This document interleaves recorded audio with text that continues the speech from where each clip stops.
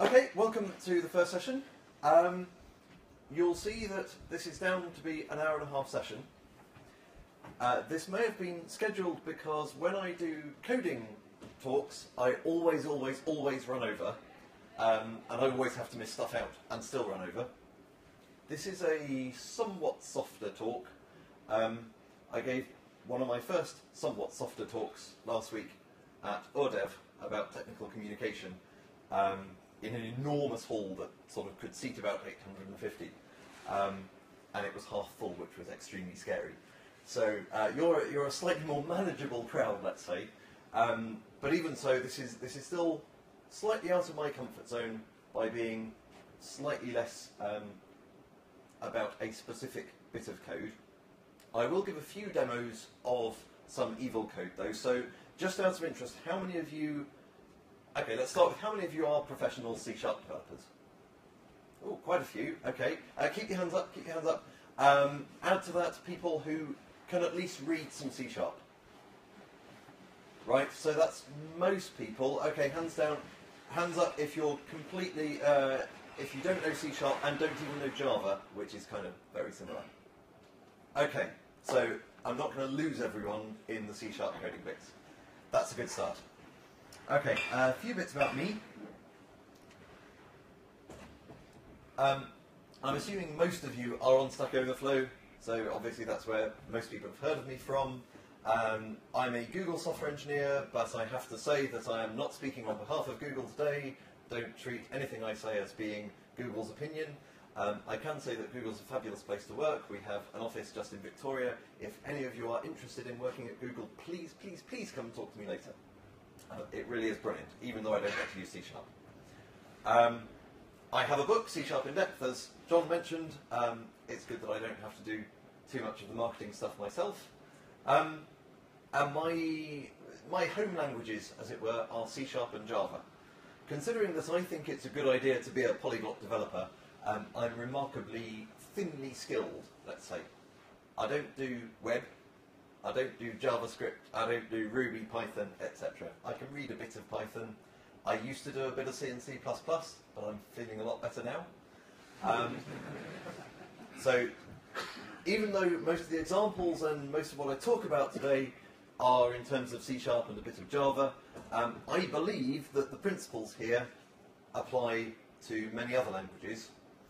There's a caveat to that which I will come to later, which you may be able to do something about within your own communities. So normally, I'm kind of somewhat known, and I have no idea how this came about, for being quite nice. People are always tweeting after conferences, oh, just been to see Jon Skeet, and I'd love them to say, fantastically technically accurate, gave a brilliant impression, I'm going to change my life. But they say, he's so nice. I'm not really sure where that comes from. But today, I'm going evil. I've always, at least for the last few years, I've had a fondness for doing evil things in code. And my aim today is to encourage you all to embrace that inner evil. Solely for the sake of self-education, occasionally helping people out, usually with warnings saying, please don't do this. I always get, when I post something on Stack Overflow that has warnings saying, please don't ever use this code, it's horrible, there's always a comment saying, you know that's going to show up in production somewhere. I would like to think that if people really ignore that sort of warning, then they're already asking for trouble. But one of the points of today is that even though I have a kind of bizarre reputation via Stack Overflow, as John says, you don't have to be a genius to be a developer, which is a good job because I'm really not.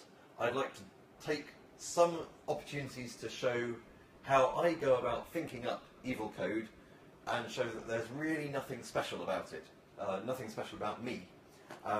You can all do this very easily. So one of the bits of background, one of the things that's going to be important is the specification. In this case, the C# specification. Now, I started looking at the C# spec actually 3 companies ago or something, back when the ECMA specification was the one to get. How many of you have downloaded an ECMA spec. Did you know they will send you a copy, in hard copy, for free? You just email them and say, could I have a copy of the C# spec, please? And they send it to you. You get an enormous package back, completely for free. I've no idea why particularly,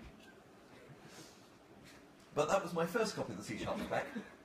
And then at the next company I was at, I happened to be pair programming with a friend of mine, and we noticed something odd.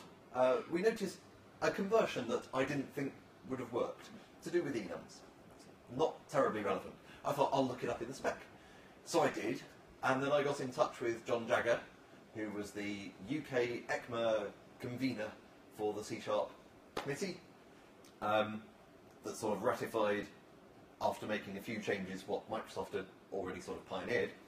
And that got me into looking at specs and reading specs, which sounds extremely sad. It really does, and I realise that it seems sad. But I'd encourage you to do it, because these days specs are better than they were. I remember when I first read the Java, or bits of the Java language specification, I thought this was the best thing since sliced bread. I had never read a spec that was so clear. And unfortunately, it hasn't really held up, in my view, to the moving times where specs have been getting better and better, and we've been demanding them more and more. So that's one of the bits that I'll touch on, is we should really be using languages which are specified. So it's not just me today. To help me, I have... Whoopsie, wrong way up. Sorry, Tony. Tony the Pony, who you may have seen. Out of interest, how many of you were at the 2009 Dev Days? A few. Right, so this is Tony the Pony. He is not a very good developer. He's not terrible. As we learnt in 2009, he has problems with dates and times and numbers, but we don't use them very often in computing, do we? No, he has the same problems that everyone has. And he does some silly things. So here's some of Tony's code. Yep. So this is for authenticating a user in his database. Now, okay, he's now aware that he shouldn't be having the password itself in the database. So yeah, it's not that there's a hashing problem. We know about that, don't we? Yeah, he's happy with that. But did you know it's still vulnerable, this code?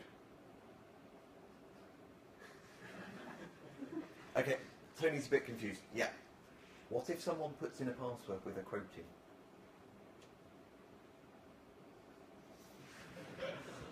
So, we think Tony could do with a bit of help. Fortunately, Tony is not working on his own. He is working with Evil Code Hench Kitty. Yes. I won't tell them that your name is really Tiddles. No, I didn't say it out loud. No, the mic was off. It's okay. So, Evil Code Hench Kitty loves writing clever code. She's a rock star developer. And she knows her language backwards. She has read the spec. She can quote the spec verbatim with the section numbers without looking it up. So she has taken Tony's nasty SQL injection code and come up with this.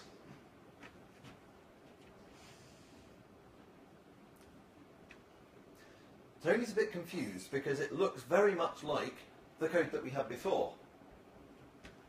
I never thought I would end up with one puppet talking to another on the stage. This is the height of technical conferences, really?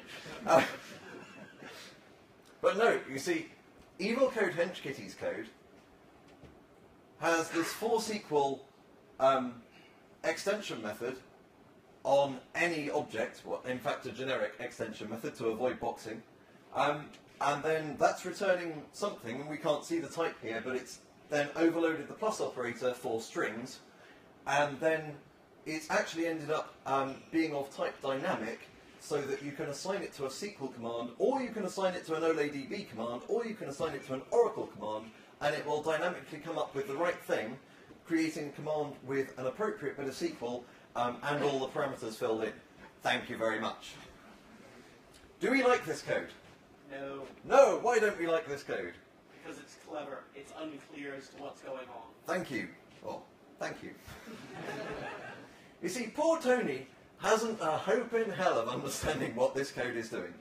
I haven't actually implemented this code. I did just about enough to prove that you can make a dynamic object convert to whatever target type you want it to, and it can tell what you're trying to convert it to. But that's all. I believe this would be possible. I wouldn't want to do it. I think that's enough of Tony and Evil Code Hatch Kitty. So, it's so cunning, it's not obvious. We have the three of us in a sort of spectrum.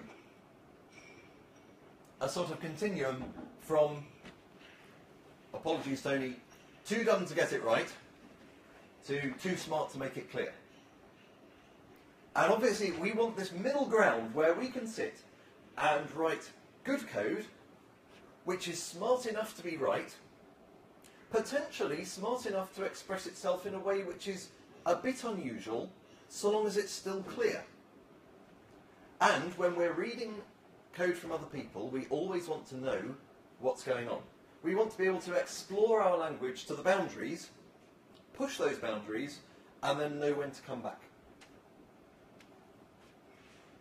So, we need a tool. We need books.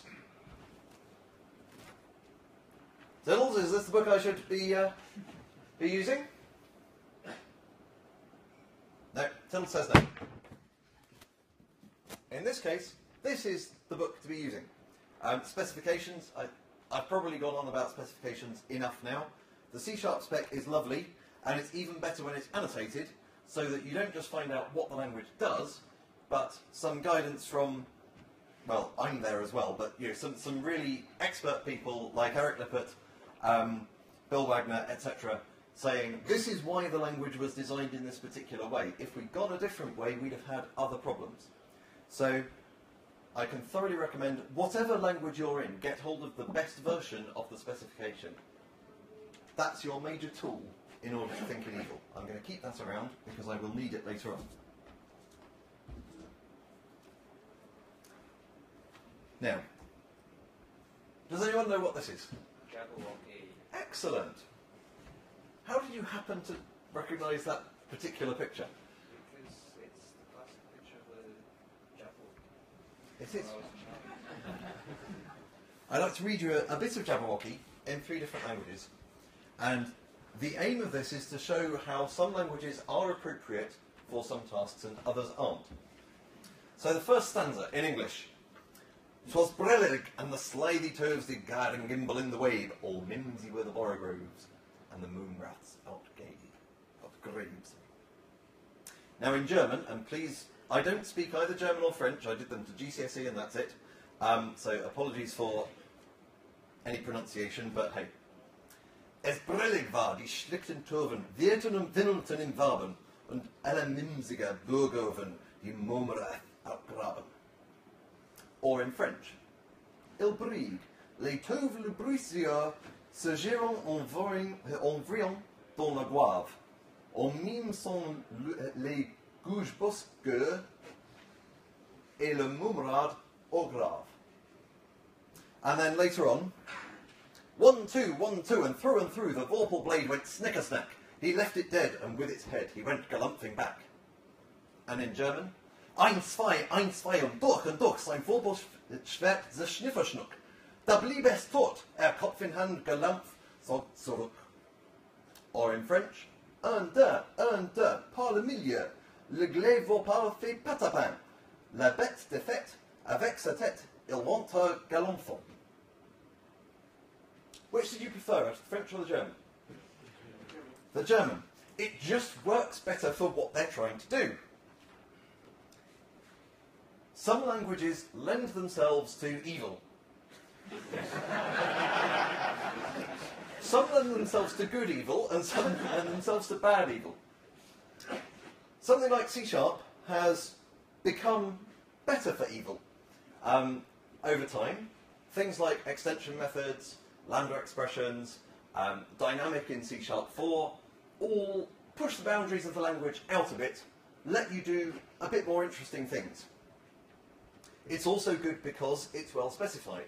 If you have a language where you can't predict what some code will do, then you can do bad stuff with it, but you can't do really evil stuff. You see, my vision of good, evil code is code which does something useful and has some appeal to it. It's tempting you. Okay, if it's just being rubbish at you, or if it's so dense and incomprehensible that no one would ever take it on board, then that doesn't count as truly evil. There has to be something appealing so that you could find someone who'd say, that's a really good idea. If you can't tempt anyone, it's not truly evil. So there are languages where you can do bad stuff, but it ends up looking so messy that it's just not worth it. Or you can do stuff that is not going to be well specified and is broken. And that lacks the elegance of true evil.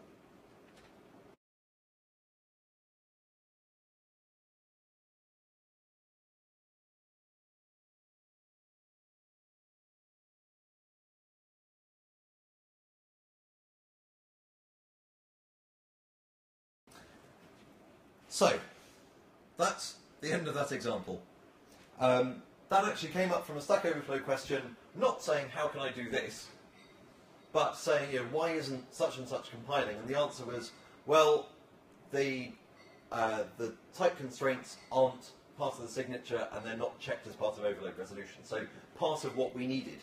But it was going that far, reading the spec and thinking, Joe, I've answered it to the questioner's satisfaction, so it looks all shiny and as though I know what I'm talking about, but I've reread the spec and I really don't understand it properly. You could argue that knowing the details of that only makes me a better developer if I come across insane code that should never be in a code base in the first place. But I believe that just having a deeper grounding, really grokking. How many of you have read Stranger in a Strange Land, Robert Heinlein?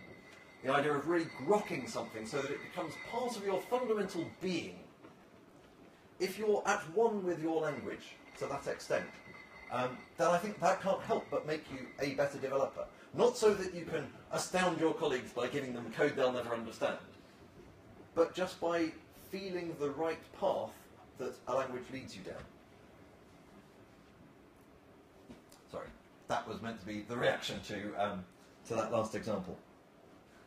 Now, I don't want to give the impression that all of this is strictly to do with computer languages.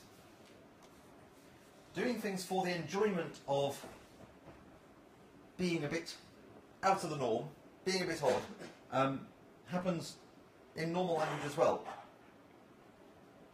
And Stephen Fry gave a speech somewhere that was then captured. 5 minutes of it are captured on YouTube, and if you search for Stephen Fry kinetic typography language, you will find something that includes this bit. And he's mostly ranting about how people are too pedantic. And my wife used to be a book editor and is now a children's writer. And as software engineers, we're pedantic. So you can imagine the levels of pedantry that my wife and I get up to together holds no bounds. But Stephen Fry makes a good point. He used to be a pedant, and he's been trying to wean himself off it. And he says, there are all kinds of pedants around with more time to write and imitate Lynn Truss and John Humphreys than to write poems, love letters, novels, and stories, it seems.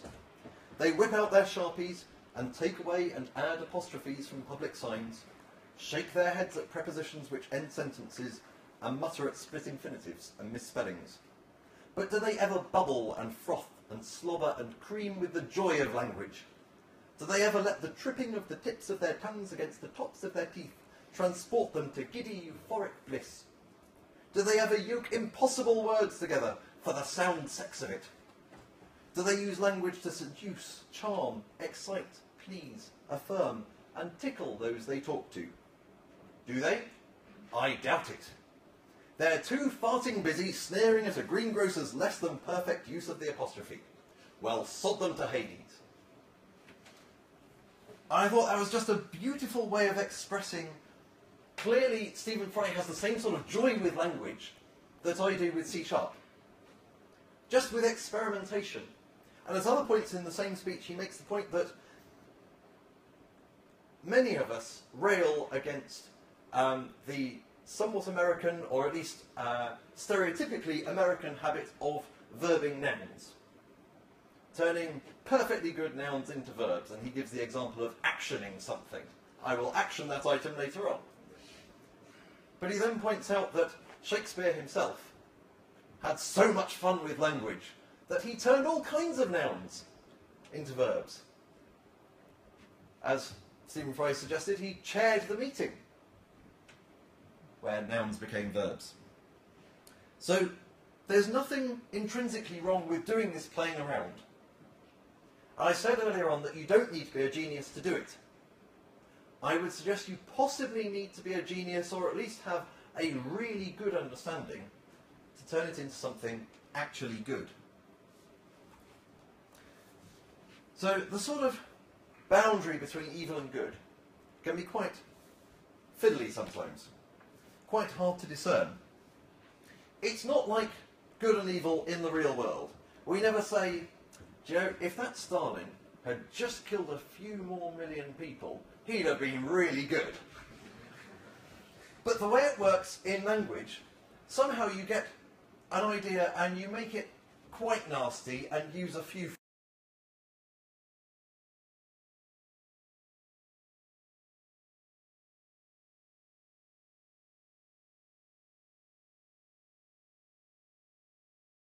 off with x namespace ns equals some URL. An implicit conversion from string to another type. I don't like implicit conversions, they mean I can't see what's going on. It then gets worse.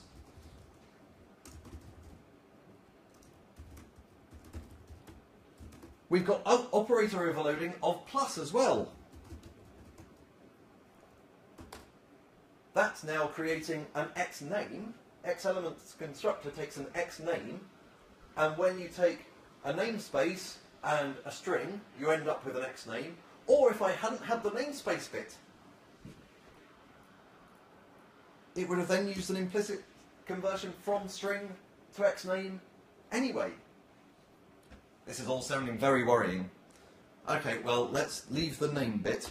Now let's see what overloads are available if I do this. Helps if we have the right using directive. We have 5 overloads available. Okay, we could take another. I'll just read the overloads out as they're coming up too small. We could take another X element. I'm fairly happy with that. Copying one X element for another so we can then modify it, fine. Taking a name, fine. Streaming X element, fine. Okay, taking an X name and object content. That doesn't sound very strongly typed. I'm used to my strongly typed, statically typed C# that's going to catch any errors I have. And the other overload is even worse. It's a params object content. How can this possibly be right? I could put anything in there. I could put, maybe I want to put an attribute. Maybe I want to put some text. Maybe I want to put a GUID.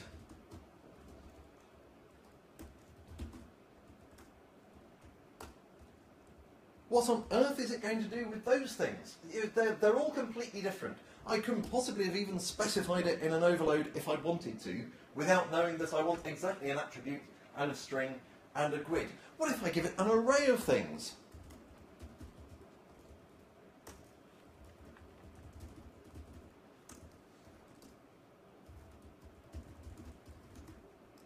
Nothing's going to stop the compiler at this point.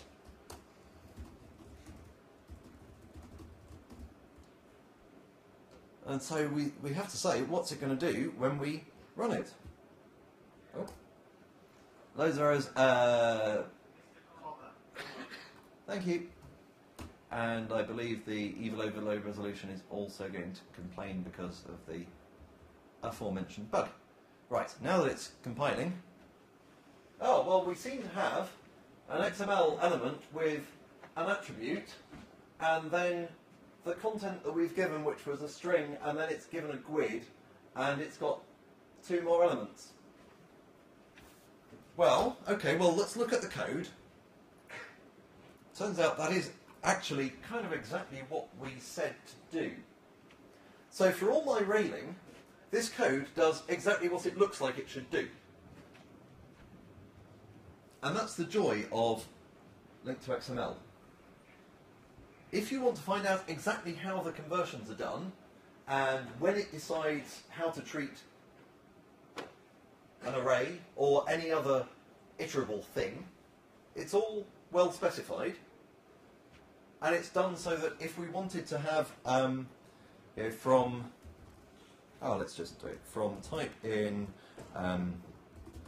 type of string assembly get types,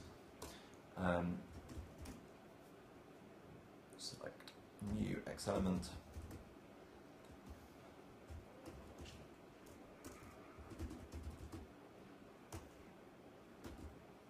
we've got a random link expression in the middle of there, selecting a sequence of elements, and we end up with child elements for everything. Every single type in MS Corelib comes out as an X element. It's insanely useful, but it was really carefully designed to violate all the rules in the right way.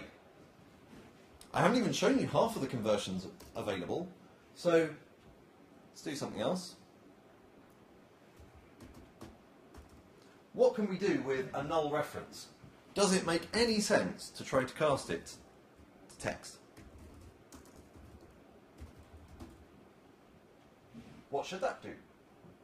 Well, I suppose actually, under normal circumstances, it should return null. If this were doing a normal cast, then if this were object, then the cast from null to null would be okay. And that's exactly what happens here. But we typically have this not as directly null, but the result of asking for a particular element, and that result will be null if the element can't be found. And we don't just have string, we can say, maybe we've got a value, maybe not. So if we just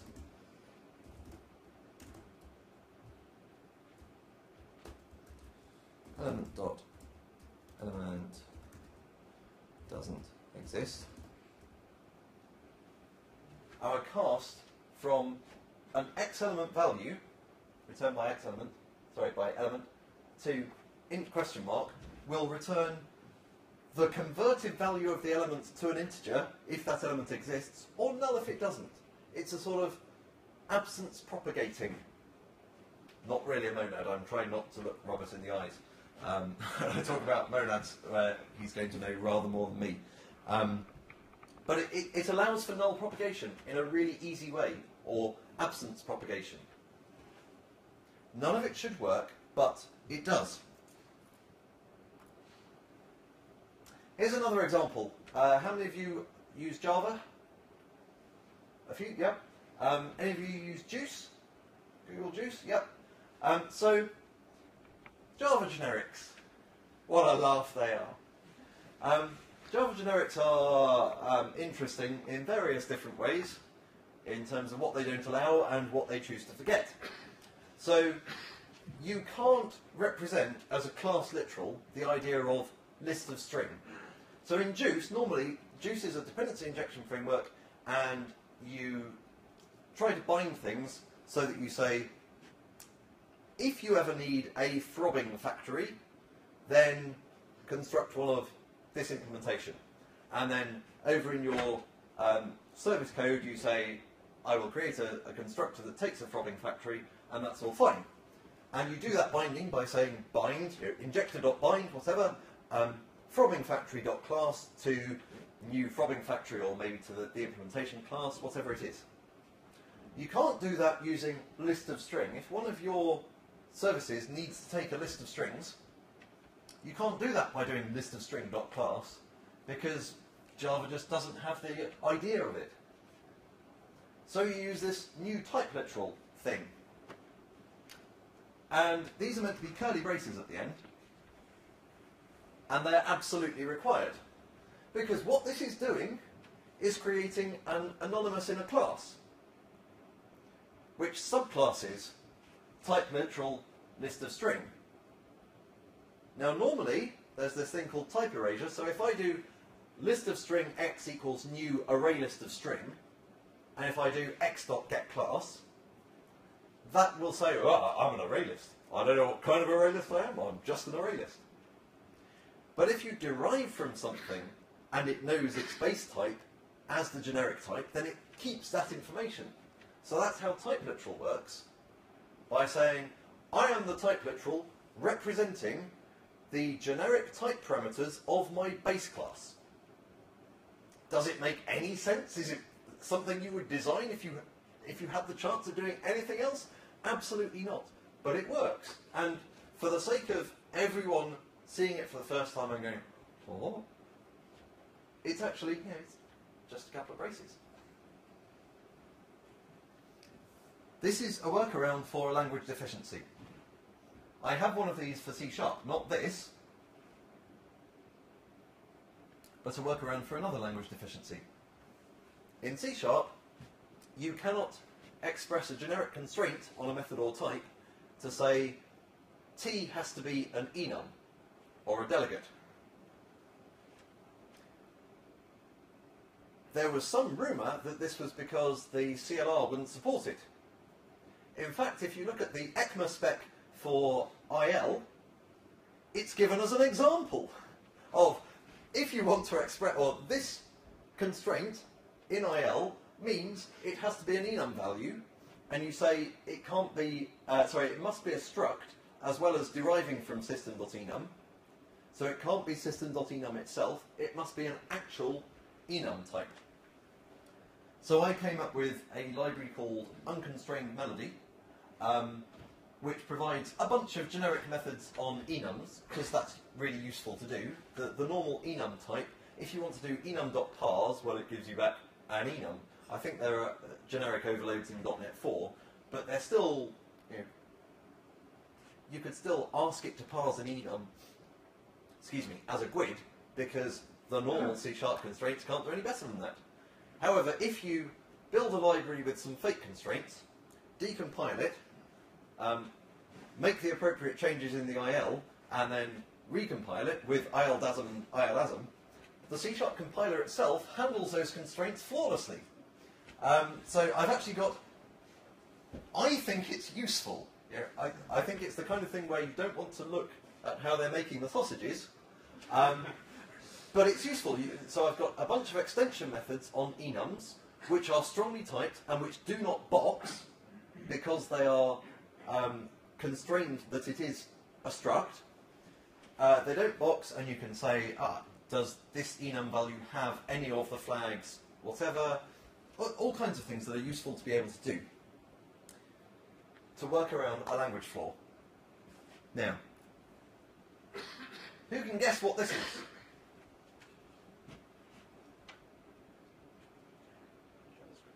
It's JavaScript using jQuery, yes. I have no clue what this is about. It's wrapping foo in jQuery that does some funky stuff. I don't really know what funky stuff it does because, as I mentioned before, I don't do web things, I don't know JavaScript, I don't know jQuery.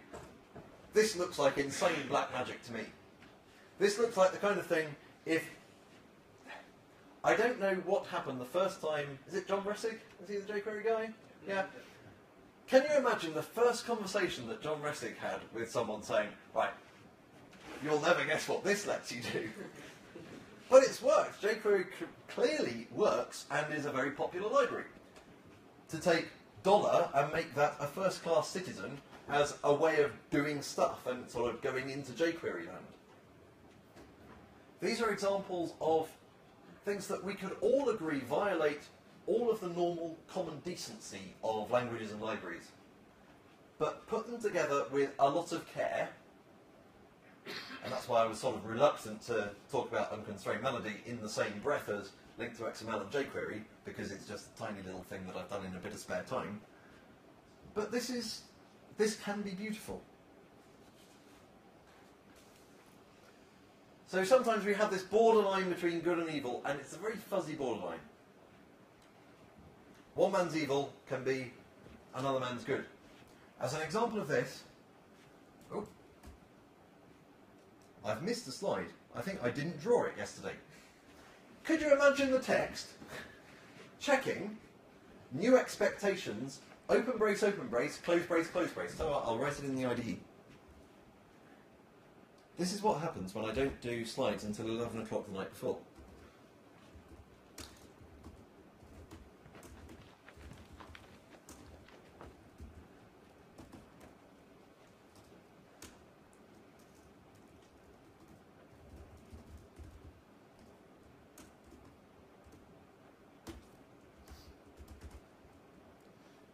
I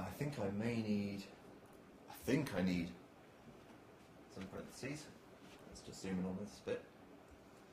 So this is how in JMock you express idiomatically some expectations. We will assert that things are called here. And this takes the type literal idea that we had before and goes one step further and says the code that we put in here I want to be part of an initializer block in the anonymous inner class that we're creating. So it gets called effectively as part of the constructor. And this for me is a line of evil too far. I've never been much of a fan of JMock, but there are plenty of people who do like it. So I really only brought it up to say that your mileage may vary. There are bits where evil code can be horrible to one person.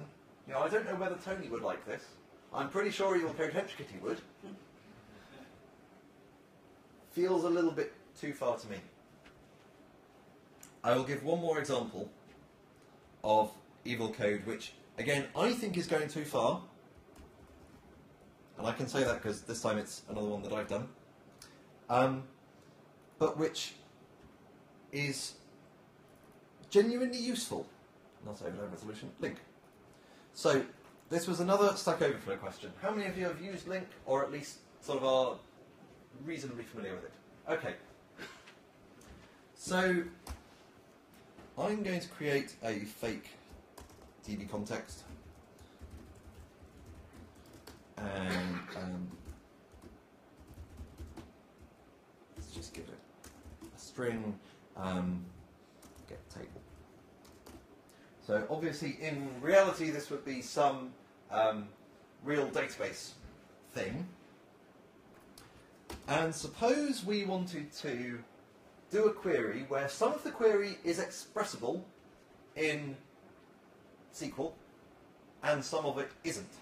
So I'm going to give an example of, I want to find all the strings in my table which start with foo and which have a hash code of less than 0 when you apply the .NET hash code to it. Clearly that's going to cause trouble for SQL, especially if we're going to an Oracle server or something. We can do that, and we can do that without any fiddling around, any evilness really. Get table.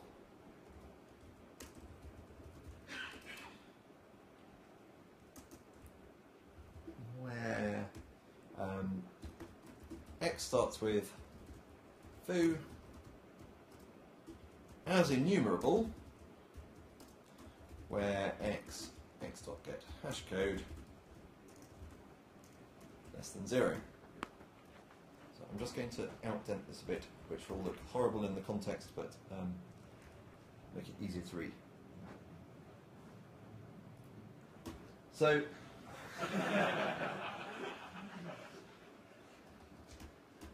I've noticed this. Visual Studio and ReSharper really don't like it when you try to write code for presentations, particularly if you try to make up language syntax on the spot.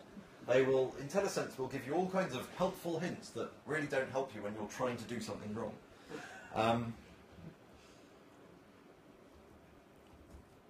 So this works, but it sort of forces you to use lambda syntax, or whatever you want to call this form.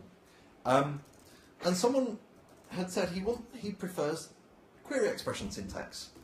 He wants to be able to do from x in new fake db context dot get table, where x dot starts with foo, where x dot get hashcode less than 0, select x, and he wants to put something in there. Is that readable, by the way? They're still vaguely readable. And the guy wanted to put something in there without. We want to call as enumerable here because this bit is going to fail if it gets as far as the database. But there's nothing in query syntax within C# which will work. Now, I know, having read the spec several times on this, that this code here basically gets compiled to this code here. So if we put that there, I think the rest of this will... There we go. So if we could find something that we can do in query expressions instead of as enumerable, but that would call as enumerable, we'd be away. So what have we got? We've got select, where, order by descending. If we use those, we've then got then by and then by descending. Join, group join, various options. I chose where, just as a way of doing this. And you think, I want to come up with something that will be expressible here, but I don't want to end up calling iQueryable, or the normal queryable.where. Now, just to remind you, queryable.where looks something like this. Public static iQueryable t where, this iQueryable t. I chose where partly because it didn't change the... Where never changes the type of the sequence that's coming out of it, unlike select. We don't want to change the type, so it seems a natural fit. Expression func t bool predicate. Now that's interesting, because that means any where clause that's going to call this, you have to give it a predicate that will give a bool. This method will not match if you give it something that returns a predicate that returns something else. We can use this. How about we come up with our own evil queryable, which has this, but takes something else. Let's give it string for the moment.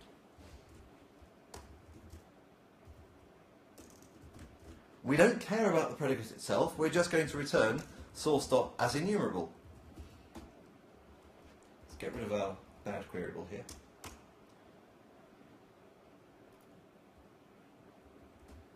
So this is what we want to end up with effectively, and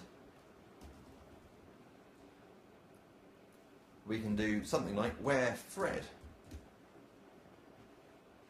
Here, let's put some diagnostics in.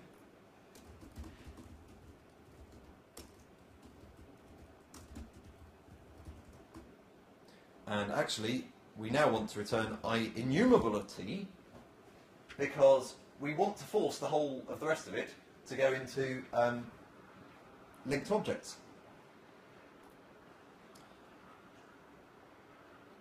We're going to need to return some stuff. Oh.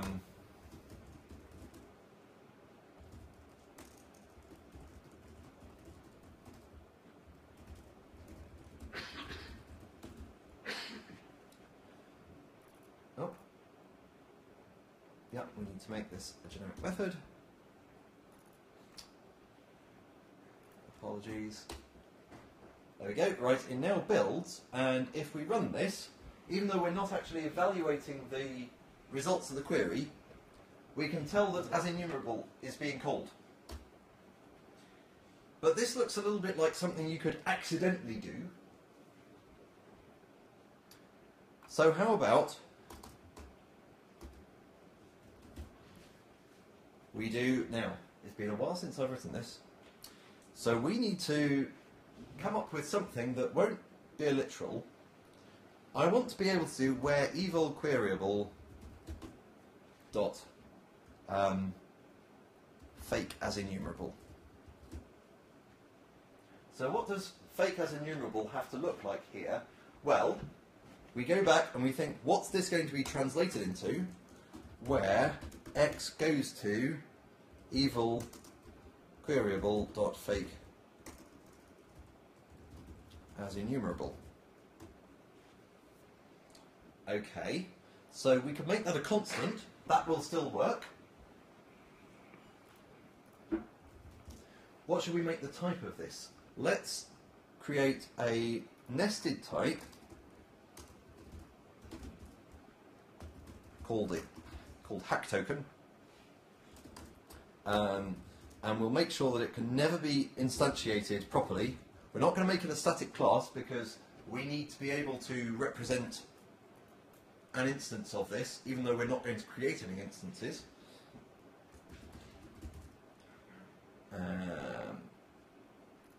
We'll call this fake as enumerable equals null.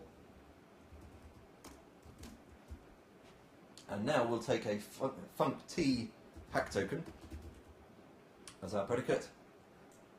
And now the build succeeds. We can run it. We still get calling as enumerable.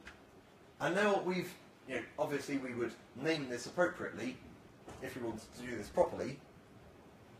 But we've got a way of making it clear what we're trying to do. If we try to go back to some random mistake because we used x dot substring instead of x dot length greater than whatever it is, we get a problem. So we're limiting the evil to things where we can tell what we're doing, but it's taking the idea of link query expressions and subverting it, let's say. There are lots of weird and wonderful things you can do with link query expressions. This is probably, out of odd things that you can do, this is the one that I've seen that sort of tempts me most. I think it's still on the wrong side, and actually straw poll, assuming we gave a better name to this, how many of you would be reasonably comfortable with this in your code base? A few, okay. I didn't expect many. I wouldn't have been surprised if there hadn't been any. I will just say that, okay, here we've got a couple of wheres. This could make a definite difference in terms of readability, because query expressions can be much, much more readable in some cases than the equivalent lambdas. What I would normally do is var query a equals the first bit. So pretend that this is some long query that we really want to have as a query expression. Select x, and then I do var query b equals from x in query a dot as enumerable, and then I'd have the rest. It does split it into two, and it forces you to have this local variable, but it does mean that you don't need the evil bit. So that's my contribution to somewhat borderline things. To get back to where we started, I would urge you to take a gleeful delight in the language or library that you're using.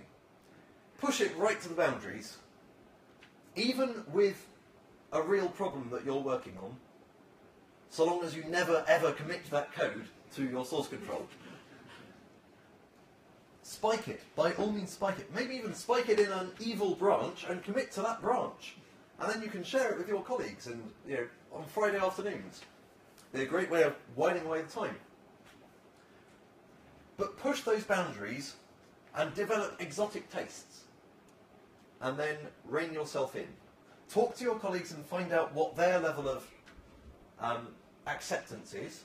If you're working in a team that is happy to learn about some slightly different way of doing things, and give it a try and push themselves, then that's fabulous. They may be able to build on your somewhat evil idea and come up with something truly monstrous.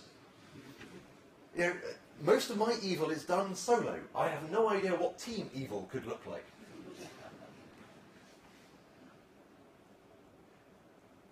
Read specs. Where have I put spec? There.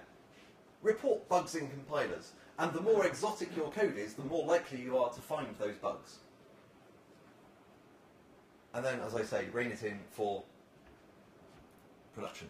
So I have 2 slides for questions. One is, do you have any great examples in your languages or libraries where there's something that's really twisted? Yeah, I came up with the jQuery and Juice and JMock examples. There aren't very many other fairly mainstream examples of evil. Any that you would like to share at the back? Collection initializers with double-break syntax in general. Collection initializers, yes. I nearly included this actually. So this is, in C#, we can do, in fact I can do it in this new list of stuff. We can do a ABC, DEF, GHI. In Java you can't do that, but what you can do, and forgive me Visual Studio, this will be Java.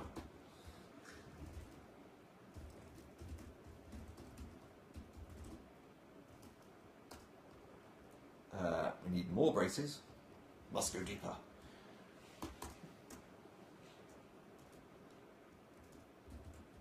Add ABC, add DEF, add GHI.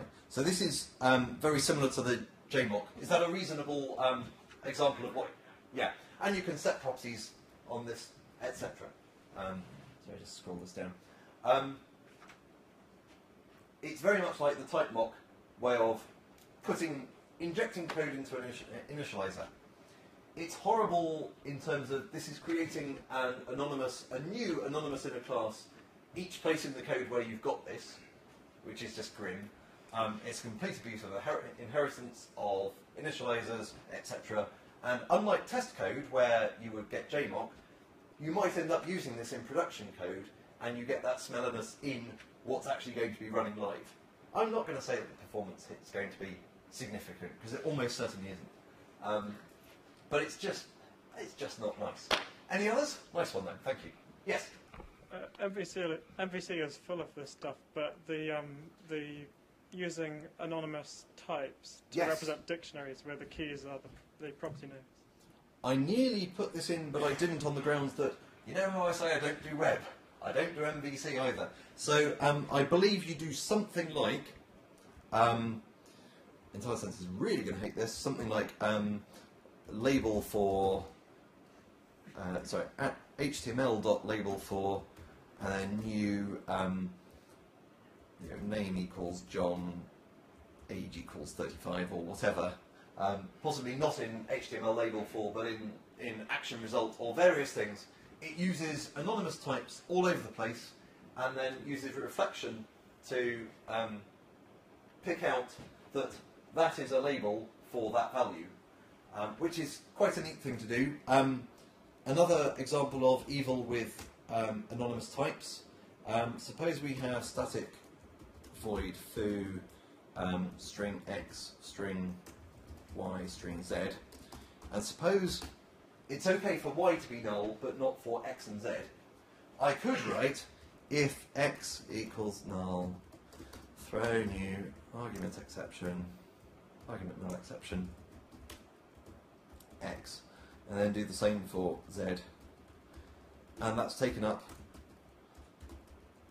8 lines of code just to validate two parameters, 2 arguments. Yes, you can do it without the braces if you really want, but how about you do new xz dot validate not null, where that is an extension method on a generic extension method with a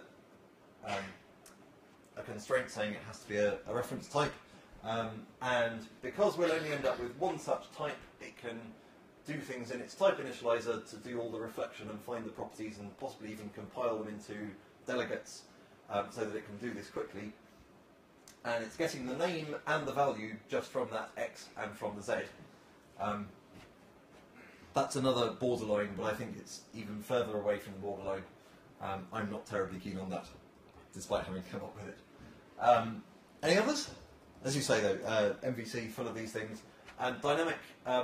The use of dynamic in C#4 has had lots of things which you'd argue probably aren't evil, because half the point of being able to do dynamic typing and respond dynamically is that you can write, execute query, select star from books where author equals and then let's name our parameter here.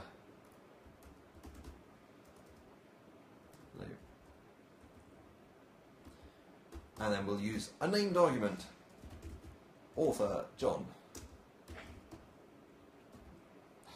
Whatever, you get the picture. And it's only through named arguments and dynamic typing that it associates that author with that author. So you can switch things around in terms of the query without breaking the association between values and parameter names. Any other examples? Okay. Come and submit them to me later. And second part of the questions is, any questions for me? Yeah. So you're going to head up an organisation called Evil Anonymous. How would I do that anonymously? No, I'm very public with my evil. In fact, if I bring up my blog,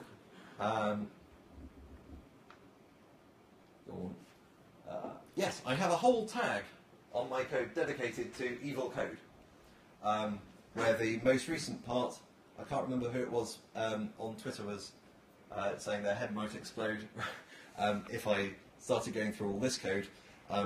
This is explicitly violating the C#5 language spec by getting a continuation in the async stuff and remembering its state so that we can execute it more than once and get back to the same point in the state machine to implement the come from control flow. Read it. I'm not going to go into it now. Okay, any more questions? In that case, thank you very much.